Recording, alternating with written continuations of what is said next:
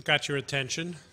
Hope you're enjoying this fine meal, and please continue to enjoy it. But before everybody falls asleep, I thought I'd better start the evening's, or this portion of the evening's proceedings.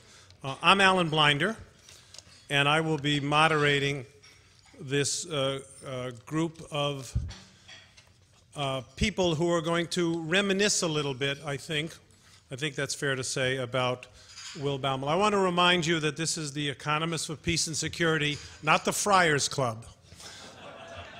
But I think we might have a little fun with this subject talking about a man we all know and love for a very long time.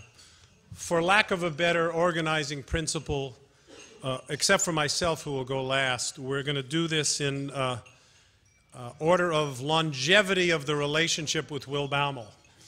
And by dint of that criterion, our first speaker will be Ralph Gomery, who, as you probably know, is the president of the Alfred P. Sloan Foundation, who, as many of you also know, is an eminent mathematician.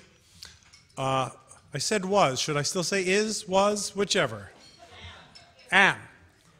Once an eminent mathematician, always an eminent mathematician. In any case, Ralph and Will first became friends when they were both young assistant professors at Princeton University. So that's just a few years ago, but I think it still qualifies as the longest relationship, and more recently has been a co-author with Will. So I give you Ralph Gomery.